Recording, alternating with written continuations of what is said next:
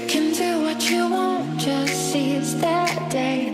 What you doing tomorrow? Here at My Dentist for Life, we use a lot of digital technology to make sure that the patient experience is number one.